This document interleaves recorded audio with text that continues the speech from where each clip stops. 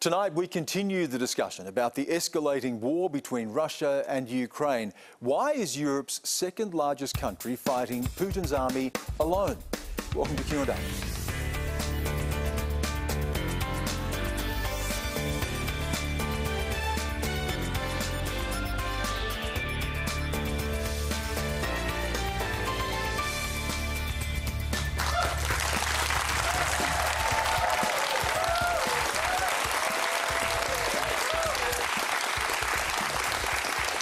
Thank you for that lovely warm welcome. I'm Stan Grant and we're coming to you live from Melbourne tonight. Joining me on the panel, lecturer in digital cultures at the University of Sydney, Olga Boychak.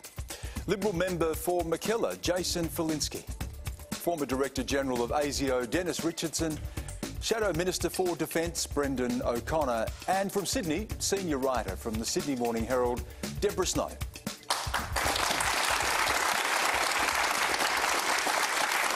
Great to have you all with us here on the panel and you here in the studio and you at home as well. Remember, you can stream us live on iView and our social channels. Quanda is the hashtag.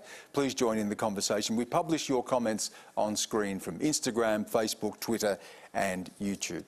Let's go to our first question tonight. It comes from Christina Kemet.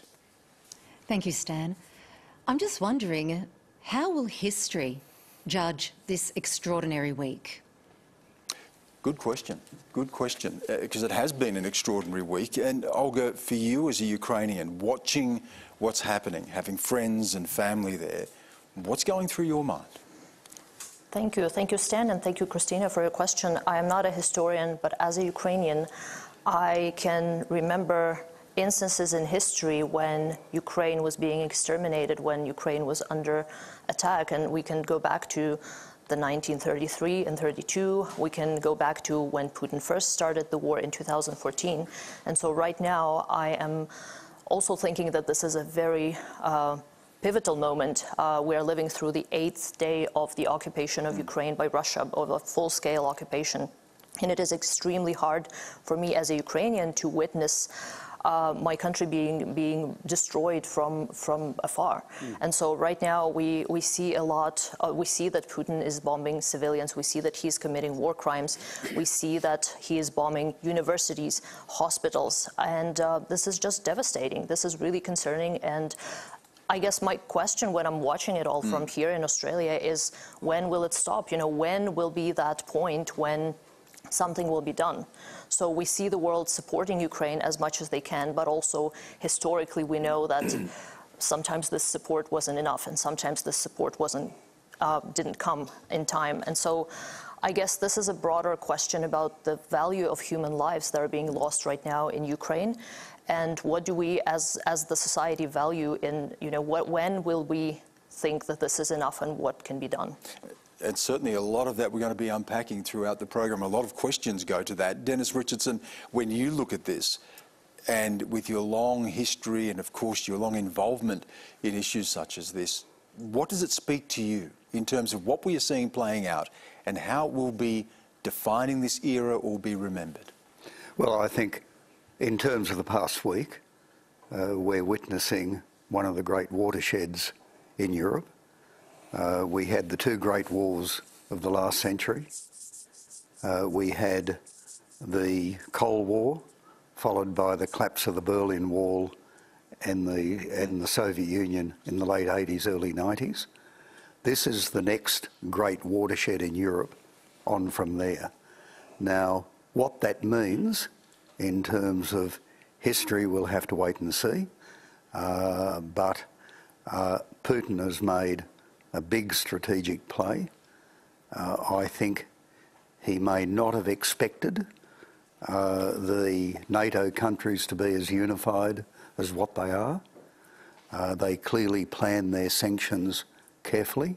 They'll take a long while to bite. But you asked in your opening introduction, Stan, why are they standing alone? Well, overnight, 135 member countries of the 193 members of the United Nations voted outright to condemn Russia for its invasion. 35 countries abstained, and 4 countries voted with Russia: North Korea, Syria, Eritrea, and next door to Russia, Belarus. Now, if your four friends in the world are Belarus, North Korea, Syria, and Eritrea, you've got a problem. Deborah Snow, former Moscow correspondent, to watch all of this play out, what does it say to you about this moment? Well, I agree with Dennis. It's a massive watershed moment. One doesn't like to think about worst case scenarios, but already we've had talk out of the Kremlin about putting their their nuclear forces on some kind of alert. One hopes that's bluff. There has to be. I desperately hope that behind the scenes of what's going on with the UN and the European Parliament and so on, that back channels are still open. I hope for Europe's sake, for the world's sake, also for Ukraine's sake and for Russia's sake, that back channels are still open somewhere. Because if this keeps going, towards increasingly grave scenarios, then it's a very perilous moment, not just for Europe, but for the world. Jason Falinski. Well, Stan, I agree with everyone on the panel. I think what this is really about is, and it may turn out to be a hinge moment in history, because for the last 7 decades we've had a global world order based on the rule of law. What is happening at the moment is you have authoritarian regimes, both in Russia and elsewhere, pushing that law to the side and trying to assert that if you have the military capability, then you are able to assert yourself over smaller and less powerful neighbours. If we are to maintain Western order and a sense of an international order based on law, this has to be the moment when the West stands up and assertively pushes back on an aggressor. Because we saw in Crimea, we've seen in Syria and in other places that when we don't, it simply escalates to the next moment. And I think in our region, we have authoritarian players who will be looking at this, not in the short term, but in the medium to long term, about determining whether the West has the will to continue to maintain an international order based on law. Christine, I want to come back to you in just a moment because, of course, you're involved with the Ukraine community here. But I'll just get a comment from you, Brendan, before I do, and flip that a little bit, picking up on what Jason has said. What it says about Russia this week, but what it says about the West and the ability to meet an authoritarian threat. What do you take away from this week? Well, I think, look, it's been a tragic week, and history will judge this week. As Dennis said, as a watershed. However, we don't know how this is going to unfold. And an optimistic view is that because of the scale of the response of condemnation by the European Union, the United States, Canada, Australia and other countries, I think that at least, let's hope, will mean that President Putin will be rethinking his position. And as has been said, we would hope that there would be some lines of communication open still. And it's one of the reasons we haven't, for example, dismissed the ambassador of Russia, because however odious it might seem, ongoing communication with the Russian state may be our best hope in preventing the escalation. But in escalation of this matter, now it's hard to say to Ukrainians it could get worse than this, but frankly it could get worse than this, and therefore every effort has to be made to prevent that from happening, and hopefully there'll be some cessation of conduct by Russia towards Ukraine. Christina, you are the executive of the Australian Federation of Ukrainian Organisations. So yes. I want to ask you about that and how the community is feeling and how they're coming together. Olga said how difficult it is to watch on. What's it been like for you? This last 7 days have been extraordinary, Stan. Leading up to it, there was a lot of discussion. What will he? Will it be tomorrow? As Australian Ukrainians, we're living it from afar, as Olga said. But for our family and friends that are living in Ukraine, they were living on the edge and living, you know, going to school, going to work, kids going out and playing in the playgrounds, planning their holidays, and literally at 2 o'clock on Thursday afternoon our time, I picked up the phone and rang friends and family and said, 2 words, Stan, it started. I woke friends and family and said, it started. And you could hear them waking, and it was very emotional. How's the Ukrainian community come together? We're a nation of fighters, as you're seeing what's happening on the ground at the moment. 40 million people over there are doing all that they can. You know, initially when this war started, because of course the war's been going for 8 years, when this invasion started, they showed a lot on television of the mass exodus of people, the cars leaving. But a hell of a lot of people are still there, and they're fighting because they are determined that they will not give up that soil, they will not give up that land that is theirs. It is not Russian, it is Ukrainian. So how are we pulling together? We've had rallies, we're pulling together with the government. The government, both sides of government have been absolutely amazing. I've been in wonderful meetings with both sides. The support has been tremendous, but we always have to say, please do more. Ukraine is fighting this on its own. Yes, now they're being weaponed up. Now there is being support. But with my involvement, Stan, I know, and you hear, has Red Cross arrived? We're hearing these questions every single day. Who else is there? Who is helping? I got a phone call today from a friend of a friend, and they said, we have family that are underneath an apartment in the basement, and there's shooting going all around, Stan, and they have no food and water, women. How can you help me? And I said, how can I help from Australia? How can I help these women get food and water in a basement of an apartment building just outside of Kyiv? It's interesting you raise what's happening on the ground there, because it does take us to our next question. And it's on video, and it comes from Irina Babiak in Lviv in Ukraine. Hi, my name is Irina, and I'm from Lviv. My home, my land, my nation is Ukraine, where I don't feel safe anymore. Our land is crying because even children are dying. We have a good leaders now. We have an army I'm really proud of, but we cannot protect ourselves from the bombs and rockets. And the sky has become our enemy. Please tell me, why NATO is not helping us right now by closing the sky? At least this is 21st century. Thousands of people are now homeless in our country, or even dead or injured. What kind of world do we live in, not stopping it? Please explain. Thank you. Yeah, Brenton O'Connor, I'll go to you on this. After the election this year, depending on the outcome, you may well be Defence Minister. These will be the questions that will be landing on your desk. And when we look around, and we've been hearing this, yes, NATO is supporting, yes, the US is supporting, but they have said absolutely we will not put troops on the ground. The US will not spill blood to defend Ukrainians on their soil. And you hear this question a lot. Why not? Well, I think firstly, it's not just whether, in fact, the United States wants to invest more in this conflict for its own domestic purposes. For example, President Biden may well be concerned about what people at home would be thinking about insofar as US involvement.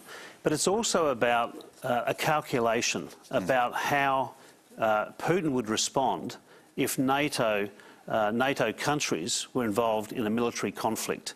Now, that is really ratcheting up and escalating the conflict, which could lead to untold, unknown consequences, but they would be dire. Now, I'm not saying that could not happen. Already we're concerned, of course, Poland being a neighbour of Ukraine, there could easily be an inadvertent incursion or assault on that country whilst Russia's attacking Ukraine. Now, at the moment, I think if you look at the extent of the support through military and lethal and non-lethal support, if you like, by NATO and by other countries, including Australia, I think that's the appropriate response. But we're hearing it's not enough, Jason Falinski. We heard from Irina there in the question. Why not close the skies? What are other things that can be done, let alone going in and actually helping out on the ground? Sorry, Brent. Can I just say, can I just say this, that as we are having this conversation, you can be assured of this, that national security agencies of countries involved in this matter would be considering all of these options. If you think about it, it's within a week... Although the option has been taken off the table. Joe Biden has said, we will not be doing that. He said it again in the State of the Union. He did that for a good reason. He said in the State of Union address, if we are in conflict with Russia, it will be a world war, possibly nuclear exchange. So the reason why there is not a no-fly zone is because this is not Syria, this is not Iraq. To put a no-fly zone over the Ukraine against Russia would mean direct conflict with Russia, which would mean a wider war, which could mean a nuclear war. And Jason, does that then not say to Vladimir Putin that he is an open door? Stan, I go back to what I said earlier. I mean, you know, Barack Obama stood up and said a red line in Syria is the use of chemical weapons. A year to the day, the Assad regime used chemical weapons and the United States did not respond. That sent a signal to authoritarian regimes around the world that Western governments were not willing to take the risk. Now, Germany opposed sending arms to Ukraine before this conflict began because they said it would be provocative. It has now decided that it will commit to that. So we're seeing a change. Now it has decided to do it. Now, Dennis is in a better position than I am to comment on this, and I suspect Olga is too. But I openly wonder whether if Germany was not so reliant on Russian gas, if that would still have been their view. There is no doubt by us not taking action earlier and not actually providing the support that the Ukrainians need, and by us I mean the West, if we have made this a less costless exercise for Vladimir Putin to undertake. Now that's a question for historians. But where we stand today is, Dennis is right, you cannot have direct conflict between the United States and Russia and the Russian Federation. Well, Joe Biden has said that's a world war. And the reasons for that are that it quickly escalates out of control. However, there are plenty of other things we can do to help the Ukrainians protect themselves and defend their sovereign nation. Let me get a comment from Olga on that. Do you share the view of Irina there that the West could be doing more? I do. In fact, I do, because I do agree that this was happening. We saw this coming. This buildup was escalating, and every time there were comments about tough guy diplomacy, about posturing on the part of Russia and the United States. And that makes me very angry, because people who made those comments have no stake. They have a privilege of sitting somewhere in Australia, in the West, and just saying that nothing will happen, it's not a real threat. We saw it happening, and it continued to build up. And as Christina said, once it started, it was already too late. And so I do think right now, my question to everyone, I guess, is there then a threshold where this will be a world war, right? How many Ukrainians have to die? How much has to be destroyed before the West steps up? Robin Morrison is in the audience with us, and Robin, you've been watching this and thinking about this and making these calculations, as other people have been doing as well. Where do you come down on the idea that there could be more the West could do, or would it be a provocation and a dangerous escalation? I think it would be a mistake and a dangerous escalation. This isn't about putting troops on the ground in a war with Iraq or with Afghanistan. This is Russia, one of the biggest armies in the world, huge nuclear arsenal. We'd end up in a global war with the two biggest nuclear powers in the world, and suddenly we'd be going from what is really a regional conflict to a world war, which I just don't think is anybody's interest. It's a hard one, isn't it? Because there are no, and we've heard tonight, and Dennis knows this well, there are no moral absolutes, there are just moral choices. And yet we know, as Olga said, people are going to die in Ukraine, a democracy, a sovereign country, and the world's biggest army is not going to have their back on the ground. These are really hard moral choices, aren't they? Yeah. Dennis, the question that Robin raises there is a real one, and that is this question of nuclear conflict. How real would that be? Well, you could certainly paint a scenario where this conflict could unintentionally slip into a wider conflict leading to a nuclear war. Now, I don't think that will happen, but you could paint a scenario whereby Russia achieves its objective in the Ukraine, which is a puppet state of some sort. They either kill or imprison President Zelensky. Hopefully that does not happen. They take over that part of the Ukraine they want. That then leads to urban guerrilla warfare, with the guerrillas being supported, with the resistance being supported out of Poland and NATO. Russia over time becomes frustrated by that. Perhaps an accident happens somewhere between Poland and Russia, leading to a bigger conflict. You can't exclude that.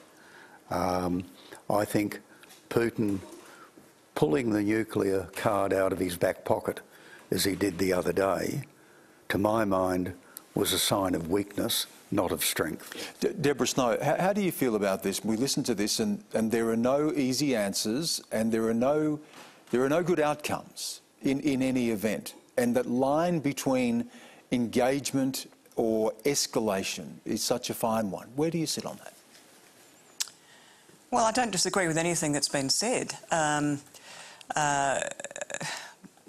can really understand the frustration of the Ukrainians feeling that they're getting every kind of support except the kind of support they most want at the moment, which, as they have repeatedly said, is the enforcement of a no-fly zone over Ukraine to enable their very brave citizenry and their army to fight back as best they can without being pummeled from above by Russian forces. I really get that. I get the frustration among Western audiences that they want to see their governments doing more.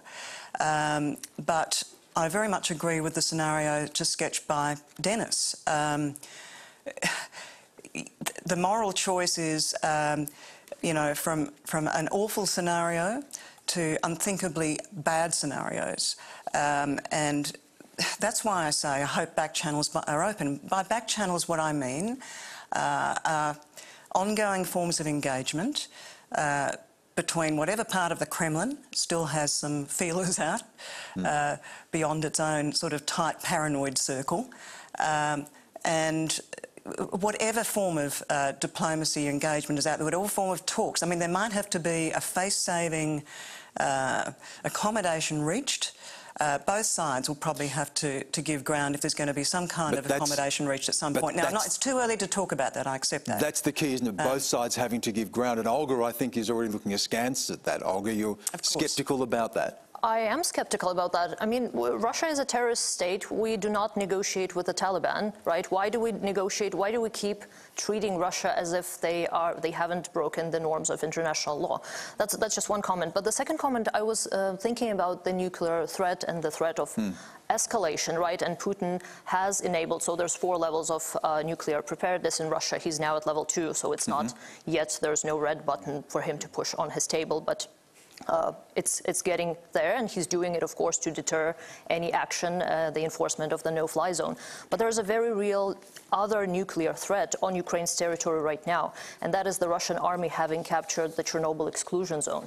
And they're weaponizing the radiation because right now when they're there, they can't be attacked. Nobody would shoot into that location. So while we're talking about metaphorical nuclear threats, which might materialize, might not, there is already a nuclear threat inside of the country that might realize. Yeah. And Olga, that leads to our next question. It comes from Sasha Gillies-Lakakis.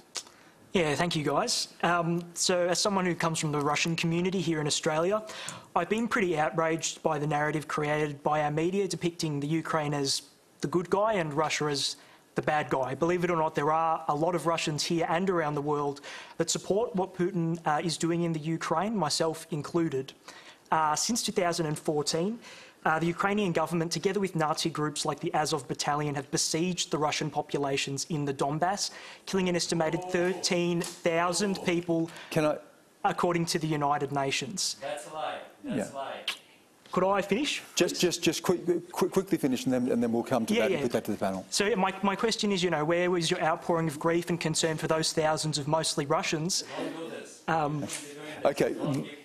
When you mention the 13,000, the United Nations has listed 13,000 total people killed since the conflict, but you're trying to suggest that is Russians killed by Ukrainians, and I think we need to point out that the United Nations has pointed out there is 13,000 killed since the conflict began in 2014. So we need to be very clear on that. Can I just put this now, leaving aside your personal views on this, can I just put that question, I'll go to you, Jason, on this. The idea that there is a moral equivalence or there is two sides, we know that Vladimir Putin has said that there were provocations as he sought, the encroachment and enlargement of NATO. He has claimed there is a genocide in the Donbass, which the evidence has not been presented to support that. But the allegation here that there are two sides of this, or provocations that led to this, how do we look at this in its totality without diminishing what's happening on the ground and bring some... Is that possible? It's really simple, Stan. There is no moral equivalency to murder. Just because someone is murdered does not give you the right to murder someone else. Secondly, the sovereignty of a nation cannot be simply wiped out because one individual decides without evidence that he's going to do that. And this is critical. We live in a world at the moment that is managed by rule of law. If we change that to a position where people just get to decide what they want to do because they've got more guns than the next person, that is not a world I want to live in. And I don't think it's a world anyone wants to live in. Jason, can I also go to you on this point, and that is that you have Russian heritage yourself, and your grandparents come from the Soviet Union. Well, my grandmother. Your grandmother, but your grandparents came from the Soviet Union. Well, no, it's very complex. Anyway, it's very families are complicated. Section 44, it's all on the public record. But when you hear this, that there are Russians supporting Vladimir Putin, as we heard, how do you feel about that? Well, I don't care. I don't care. There are international laws. And I mean, to your point, Stan, which goes to Dennis's point, there are no good endings to this. I mean, we sit here back in Australia and we go, well, one country's invaded another. That's wrong under international law. Let me tell you the people sitting in those countries. If you're Poland, you've had 1,000 years of people marching through your country, and for 600 years you were wiped off the map. How do you think the people of Poland are going to feel when you have Russian troops sitting on their border? The people of Latvia, of Lithuania, this is not going to end well unless the West is incredibly assertive about pushing back this unwarranted aggression. Brendan. Well, I think that there's a real question here about the misinformation that's deployed by Putin. Firstly, whilst no one's perfect, no independent state's without corruption or issues, of course. And Ukraine is a relatively young democracy, independence, I think just under 31 years. But Putin has been deploying misinformation for years. I mean, he is undemocratic by nature. He kills off his opposition. He uses all forms of propaganda. And what he's done here, is misrepresented the conflicts that have happened within the Ukraine to serve a purpose. The sort of false flag assaults where he contrives an attack and says it's Ukraine attacking dissidents in the Ukraine. Now, there might be occasions in which that conflict does happen, but it is also the case, and I believe the experts are right in suggesting that it is Putin that is quite often contriving these matters for his own purposes. Let us go to our next question. It comes from Nick Sherry. Nick.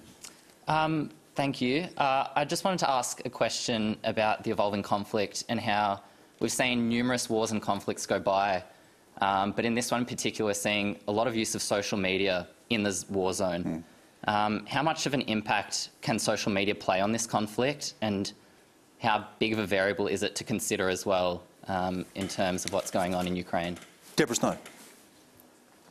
Well, it's clearly having an enormous impact. One could argue that, I think one of the, might have been Brendan, was talking earlier about Germany's initial reluctance to stump up any sort of military aid to Ukraine. And one suspects that one of the reasons that that position has changed is because of the weight of popular opinion in Germany and throughout the West, in fact, where social media, as well as what we're seeing on the nightly news, is having an enormous impact. You know, there's genuine outrage. We all feel it. I feel it. When you see, you know, children with cancer on life-saving treatments having to be bundled down into a basement every few hours because of shelling. I mean, it's horrific to watch and it's horrific to think about, and it's horrific to try and put yourself in the place of those people. So all these things, which of course get magnified by, I think they've called it a TikTok war at the moment, although I also noticed that our government has engaged TikTok and other social media platforms to try and ensure that they're not running Russian source content. That's another whole debate. But no, social media, enormous impact, but we do have to be very careful, all of us, about what we're consuming, checking that it's coming from reliable sources. Dennis. Look, I'd simply make the observation, I think it's probably right. If you go back over the last 20, 30, 40 years, it's difficult to think of people demonstrating in Western countries other than against wars. You know, by and large, wars that Western countries have been involved in over the last 40 years have had some significant opposition from within their own domestic reach. This is a conflict in which, up till now, the weight of popular opinion appears to be on Western governments to do more, not less. Not necessarily to engage in conflict, but certainly to do more. And I can't quite remember the last time there was something like this, where people were out on the streets demanding that their governments do more, and I think social media has a lot to do with that. Olga, I might just get a quick comment from you on this, because you know, we can talk about Vietnam, for instance, being the television war that brought that home to us all. We live in a different age now, and how does that change the nature of conflict? Absolutely, Stan. This is a very, very important to think about, because the ways in which we understand wars have largely been formed by the wars of the last century, by World War I, by World War II, by the Vietnam War.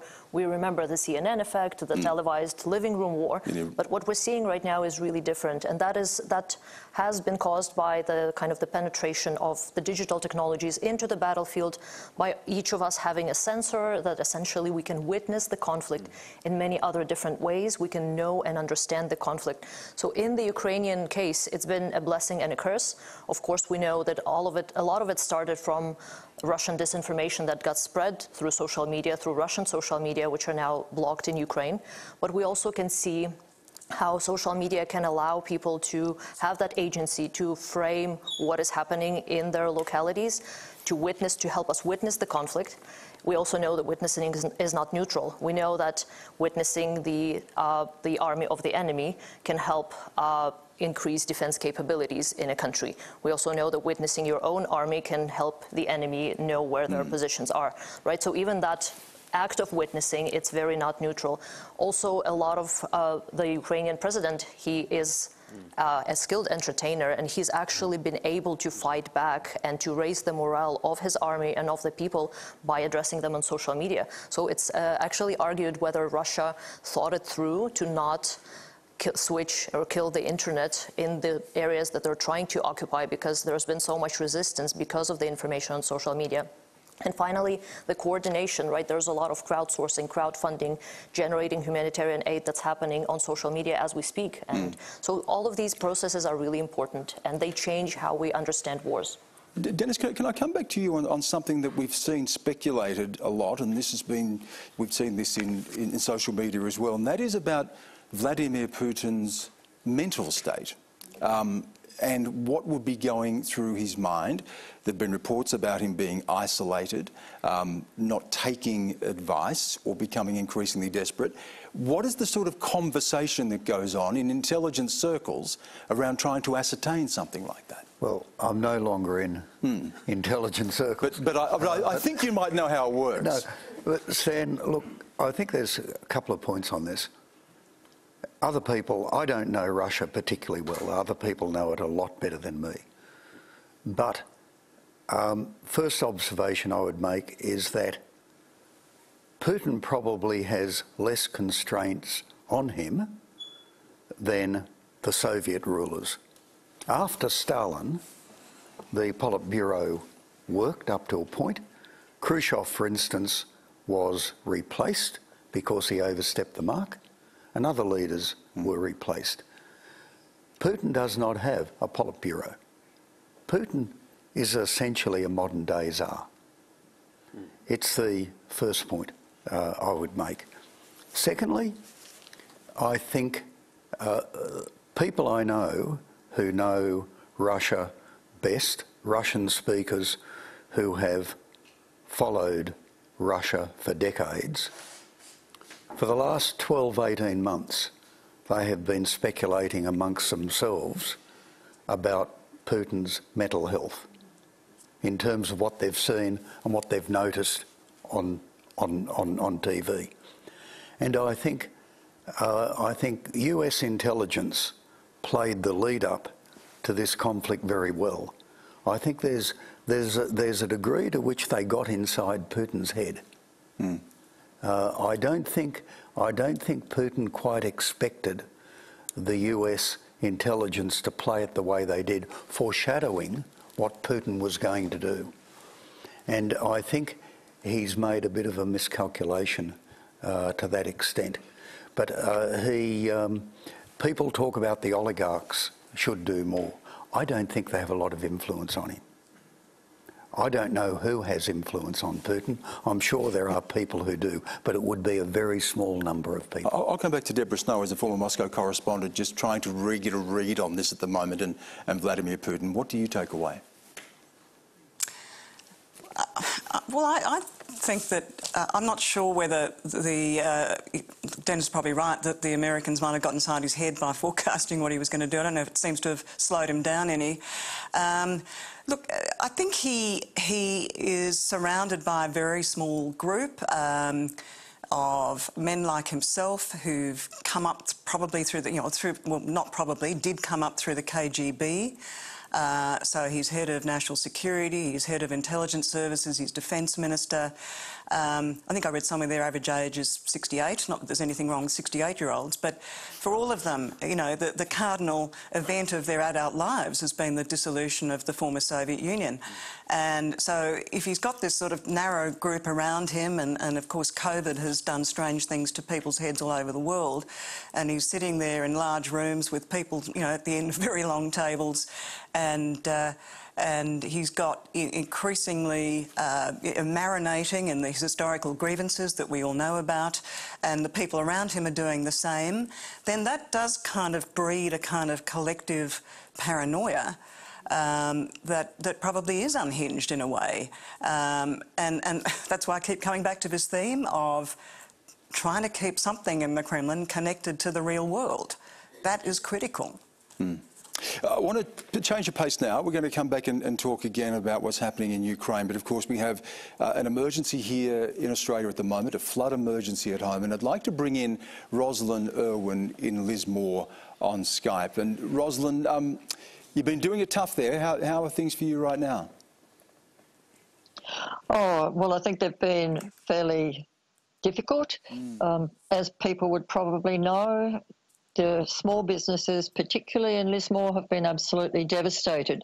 They were just recovering from the flood that we had in 2017 and then the pandemic, and now this has happened, and they have been totally devastated. And so I want to know what the state and federal governments are going to do to help Lismore get back on its feet, because just being all good together isn't going to do it. Jason. Thank you, Stan. Sorry, Jocelyn, is it? Yeah. Sorry, Jocelyn. Jocelyn... Rosalind, sorry. Sorry, Rosalind. Pardon me, Rosalind. Rosalind, look, there's $375 million in a rescue package for cities on the north coast of New South Wales that have been impacted by the flooding. The Insurance Council of Australia has announced that they're releasing the money straight away and will do their assessments later. The Australian Banking Association has announced that banks are suspending repayments. Service Australia has received, as of yesterday, 172,000 calls and have released $62.7 million in funds. You know, as you know, there are a lot of volunteers and a lot of rescue organisations at the moment trying to get to the clean-up and make sure that both people and property are protected and survive this and get people back on their knees as quickly as possible. I think in the case of Lismore, and this might not be the right juncture to talk about it, there needs to be infrastructure built because we know, due to climate change, that these sorts of events are going to happen more often. And we need to have the proper infrastructure in place to ensure that when they do happen, people in particular, but property also, are protected so the impacts of those weather events are less than they currently are. Brendan? Well, look, it's an absolute tragedy what's happened in Lismore and other parts of northern New South Wales and southeast Queensland. It's not the first time. We're seeing these floods and other natural disasters happen more readily, more often, and as Jason said, as a result of climate change. And it's for that reason we need to build more resilience, and we need to be planning, we need to be ready. It's not just responding, which we are doing now, and that's what we should be focusing on, responding to the disaster, responding to people in need. That has to be, of course, our priority. But one of the mistakes we've made, I believe, is we have not been investing in infrastructure. And if you think about what's happened in southeast Queensland, I was the acting emergency minister in 2011, and I travelled throughout that whole area. Now, I'm not saying it's exactly the same, but in that 11 years, we should have built in resilience and had more investment around levees, around evacuation centres, around irrigation systems, and those types of physical investments that should have taken place so that we were mitigating the likelihood of having the same disaster visited upon the people of southeast Queensland or northern New South Wales. Rosalind, we always seem to be playing catch-up, don't we? We have the bushfires and we say we should have done more, or we should be more prepared, and we have the floods and we think we should be more prepared. And what more can be done? What more? You said you'd like to see more from state and federal government in terms of preparation and mitigation and being able to anticipate some of these things. Rosalind? Oh, sorry. Sorry. Sorry, I wasn't sure you were talking to me. But could I say that all of those things sound really good in terms of building infrastructure, but what I would say now is that looking at what's on offer, I don't know whether people realise, but almost every single shop and small building in Lismore is absolutely broken and gone. And can I say that whilst it sounds good, people have not been able to afford flood insurance in Lismore for many years because it's far too expensive. So that doesn't really help small businesses. And on top of that, they have to make good for all of the things that they've lost, and they have to refit all of their premises. I mean, this is a huge amount. But could I just simply say, for example, we know that in our shop, there's $50,000 worth of products been lost. There's $50,000 worth of coffee that's been lost. And we have to start again. The shop has to be refitted out. There's lost income. I mean, it sounds great when you talk about getting things to make things better, but you have a disaster here. And I don't know how Lismore can get back on its feet unless we have much more significant funding for what's been damaged already. Well, you hang in there, Roslyn. We were just looking at some of the images there as well, and you know, it's been tough. We're looking at images of some of your shop, and people there are doing it really tough. So thank you very much. Something that's been bothering me, I have to admit, you know, since we had Sasha's question earlier about Russia, and it's been playing on my mind. And Sasha, people here have been talking about family who are suffering and people are dying. And I understand you wanted to ask your question about, is there some reasoning for this? But you supported what's happening, hearing that people are dying. And can I just say I'm just not comfortable with you being here? Could you please leave? I've been... It's really... No, Sasha, I'm sorry. You can ask a question. You can ask a question, but we cannot advocate violence. I should have asked you to leave then. It's been playing on my mind. And I'm sorry, but I have to ask you to leave, please. Okay, could I... No, please. Just out of respect. No, please, we're not having the conversation, Sasha. We can't have people advocating violence. And I should have asked you to leave. It's been playing on my mind. I wanted to have a proper conversation about these things, but I have to ask you to leave. I'm really sorry. Okay, I'm sorry for that, but, you know, these things happen. It's live television. You think about these things. It's really been troubling me that we can have a conversation and we can look at where the arguments are, and we can try to look at the sides of the argument. We can't have that, and I'm sorry. It should have happened earlier. Our next question is a video, and it comes from Prajwal Bhattaram in Brisbane. I was seriously affected by the floods in 2011 in Queensland. This time around, thankfully, my home's gotten away with just moderate flood damage. We live in an era of mounting climate change impacts, and all I see from governments is reactive policy, not proactive policy. This is when we should be taking concrete steps towards adaptation, towards emissions reduction. This is what the IPCC says. So do we as a nation have a plan in place that will let us deal with both the short-term and the long-term effects of what is to come? Yeah, Brendan, it does come back to that question we talked before. And you know, when you're in government, and we've seen criticism of the handling of COVID, and we've seen criticism of the handling of bushfires, it's harder when you have to make those decisions. You may be having to make them. And we've been in government before. Yeah, no, and the same things have happened. It's easy. No one's suggesting that. But I mean, clearly on the broader question, we need to have a global answer to reducing emissions, and we need to play our part. And frankly, I don't believe the current government can put its hand up and say it's done its role. I mean, we're the only country that's reduced, abolished a market-based mechanism to reduce emissions. I mean, what other country would have done that once we put it in place? This government did that, and since then we've done too little in responding to climate change, and that is a real failure for this nation. And to some extent, we're seen as a pariah in the international community in terms of our failure to do the right thing with respect to these matters. I mean, that's on the broader question, and I think Labor's got a better plan. But I also think, in terms of the disasters that have befallen the people of South East Queensland and northern New South Wales, some of them just come down to also physical investment so that we can mitigate these matters. And very little has been done. We've got a fund currently, a $4.8 billion fund, emergency response fund, where no money has yet been spent.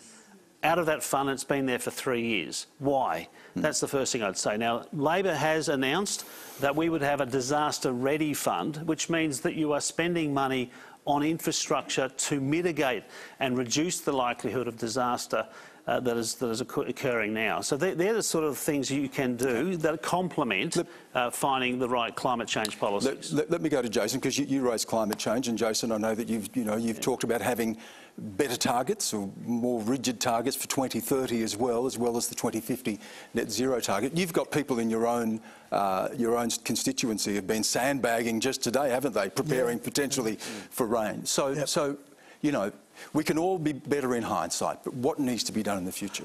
Well, look, that's a massive question, and I mean, this is a global problem and a global challenge. Australia has reduced its carbon emissions by 20% on 2005 levels. We've now upgraded our 2030 targets to 35%. There'll be a further upgrade, I imagine, sometime this year that will see that number go even higher. We've committed to net zero by 2050. I would say to Brendan and to others who criticise that, that we are one of the few countries in the world that actually has a detailed plan about how to get to net zero by 2050. I think that we will see, as more and more technology comes online, that you will find that target by 2050 becomes more and more possible. When I first started studying this in the early 90s, not because I wanted to, but because it was part of my degree, it looked insurmountable. 30 years later, all of the key pieces of technology we need to make this happen now exist. It's a matter of commercialising and deploying them. In terms of the Emergency Relief Fund, which is a $4.8 billion fund, the point of that fund is to generate income from the capital, and $50 million was spent last year, 53 million will be spent this year on exactly the things that we were talking to Rosalind about, which is building a levee in Lismore so that when you get the next event, the town centre is protected from rising waters. Making sure when we rebuild bridges that they're built slightly higher so that the next rain event doesn't take out that bridge. Making sure that we build weirs to slow down water so that it doesn't wipe away things and it holds water back. And also, we know that we are going to have longer and hotter summers, and then we're going to have wetter summers. So we're going to need to be able to harvest water in Australia and store it in a manner and form that we haven't been doing for the last 60,000 years, Dan. Let's go to our final question tonight, and it comes from David Anderson. Whilst the government... I better put my glasses on for it. I know the fit, David. I have mine here. I know the feeling. Yeah. Whilst the government is banking on a khaki-thinking election, will voters be thinking closer to home? There's a couple of things to that, and before I go to the politicians, I think I'll go to you, Dennis, on this, because you've had some things to say about potentially weaponising intelligence or creating scares or security being used inappropriately. Are we heading for a khaki election? Look, if I could say, Stan, I took issue with the government on one question, and that was what I considered to be an attempt to create the perception of a difference in a particular area of national security where there wasn't one in reality. Leaving that to one side, are we heading to a khaki election? I don't know. It will depend what the election will be in May. It will depend on what happens in the Ukraine and in Europe and the wider world between now and then. I think national security will be a bigger element in the election than what people might have thought a year ago. Whether it's a khaki election, I don't know. Having said that, I'm prepared to be unpopular and say that I think there is a little bit of mythology in respect of 2001. I worked very closely with John Howard in 2001 when I was head of ASIO, and John Howard worked hard at bipartisanship in the context of counter-terrorism. I know that from personal experience. So when we talk about khaki elections, we need to keep a sense of perspective. Deborah Snow, as a journalist, how do we have that conversation about security and decisions that will be made by voters on who is going to be best at dealing with security without it becoming weaponised and politicised and divisive? Well, I think it's always, it's a fairly desperate card to play. I think in an environment like this, we've had so many shocks in the last 2 or 3 years. Isn't it extraordinary that we're not even, the word COVID hasn't even come up in this hour? I mean, that tells you how fast the pace of events are moving. We all thought the election was going to be about the handling of the pandemic. That seems to be at the back of everybody's minds at the moment. I think the attempt to weaponise, you know, to the extent that there was a rather hysterical attempt made to suggest that the Labor Party was somehow advancing Manchurian candidates a few weeks ago was patently ridiculous, and I suspect most voters would have seen right through it. Not to mention the potential blowback on the coalition for alienating very large numbers of Australians of Chinese heritage. So I think they have to go very carefully. Now, of course, Russia's the bogeyman at the moment. Russia is the villain at the moment, definitely, not a bogeyman. But I think that probably the populace wants to see bipartisanship. There's so many crises that we've got to deal with at home, with the floods, climate change. The IPCC report didn't get a mention earlier, but I should just raise a flag for that we've been warned that the world has a very narrow window to act. And the UN Secretary-General Guterres described this latest report as an atlas of human suffering if action is not more urgent worldwide. So we've got all these other problems. I think the temptation should be resisted to turn this into a so-called khaki election. Of course we can talk about national security. The opposition should be fully briefed. I think we would like to see our leaders speaking with one voice on this, not trying to use it to buy votes. And yet, and Jason, I'll come to you in just a minute, but Brendan, there are questions that are asked legitimately on the record about whether Labor is a better option, or whether Labor is strong enough on security. And we often hear the quote about the defence spending of 2012, 2013, 1.6% of GDP, which was, you know, a low figure. Some say the lowest since the Second World War. So that's a legitimate question, isn't it? And what guarantees can you give going forward about? I mean, you may be Defence Minister. Indeed. Can you see defence spending having to get above 2% of GDP? What are the increases and demands going to be made on us to do that? Sure, and look, quite often we will hear the government talk about our record. It's a little selective. I mean, the expenditure from the former Labor government compared with the Howard government was still between 1.7 and 1.8 for the entire term. They were comparable. Of course, now there's been an increase in expenditure, as there should be, and since 2013, Labor leaders have committed to a minima of 2%. And frankly, given the circumstances, we may see, of course, more significant investment in defence, and that's a matter of course. And that, of course, is commensurate with the increased risk and instability in the region. So any decent government would be thinking that way, and I can assure you, Labor takes national security very importantly. In fact, whether it's called a khaki election or not, national security is the most important matter for any federal government. For any federal government, and it will be for an incoming Labor government if we're elected, because it is the most important responsibility to secure the nation and its citizens. There is no more important matter. But to answer David's question, because I think, may I say first, I think David's also saying there may be other things we can talk about. But I was going to say, I think the Prime Minister made a terrible mistake. A terrible mistake, a desperate, motivated by desperation, sure. But I don't think it was in his interests, ultimately, or for the Minister for Defence, to attack Labor in the manner in which they've done. It has not helped the government. It doesn't help the country. And frankly, now what's interesting, now we have a real matter we're dealing with. All of a sudden, as Deborah mentioned, so we are getting briefings. The government's cooperating. We're cooperating with the government. That's how it works. Well, let me go to Jason on this. I mean, looking back on that now, Jason, and you've heard that you know, Dennis Richardson was critical at the time. Was that a mistake? The Manchurian candidate comments, the trying to create that sense of a difference when it comes to China, a mistake.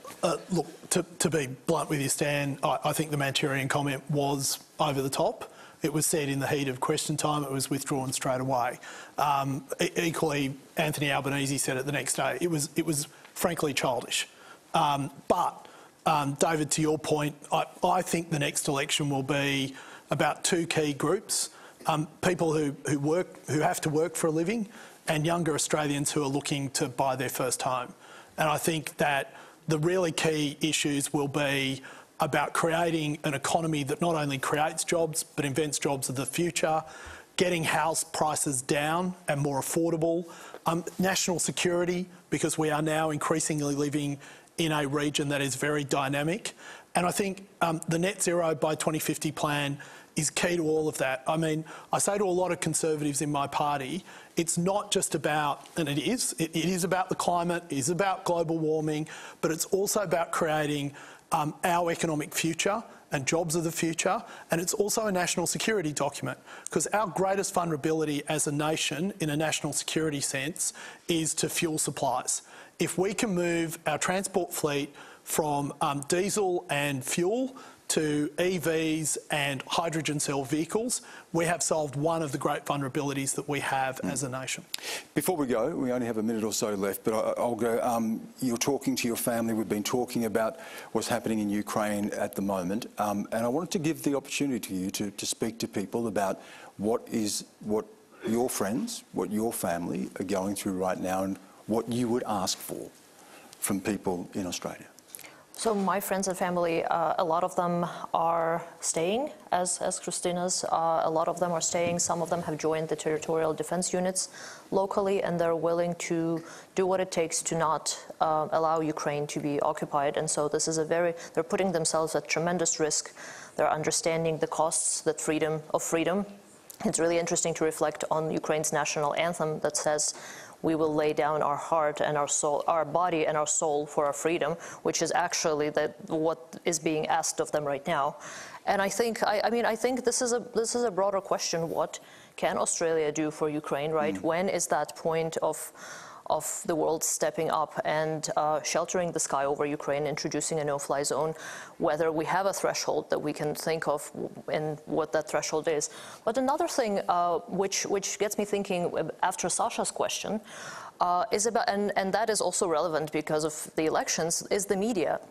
We still have people in Australia who genuinely support Putin. We still have people in Australia who watch Russian media. So one of the very significant things is to outlaw the broadcasting. We still have all those channels present in Australia, and then we have people who genuinely harbor those beliefs. And so I think there is definitely the need for increased military aid. There's a need for increased humanitarian aid. That is out of question. And I do believe that there has to be a point. We have to decide when. But seeing what's happening in Ukraine, it's really, it's got to happen soon, because there might not be any Ukraine to save anymore in a week or so. So this is critical. But also we have to talk about whether we are allowing a platform for Russia for Russian state-run media to continue spreading the propaganda. Okay, thank you. And again, apologies for the disruption earlier. It's not a good thing to have to exclude people from debate. We come here in good faith to have open conversation, rigorous conversation. We've heard different points of view, and we encourage different points of view here, but we can't have anyone who is sanctioning, supporting violence and killing of people. So I'm sorry for the disruption. It was not a vetted question. It was a question that was, a rogue question, if you like, and it's not good to exclude people, but we have to take those steps from time to time. That's all we have time for, and thanks again to our panel: Olga Boychak, Jason Falinski, Dennis Richardson, Brendan O'Connor, and in Sydney, Deborah Snow.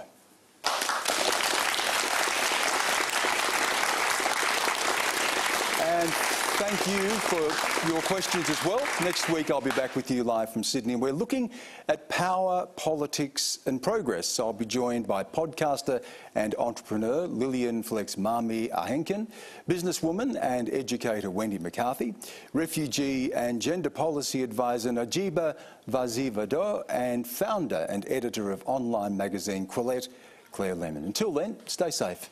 Have a good night.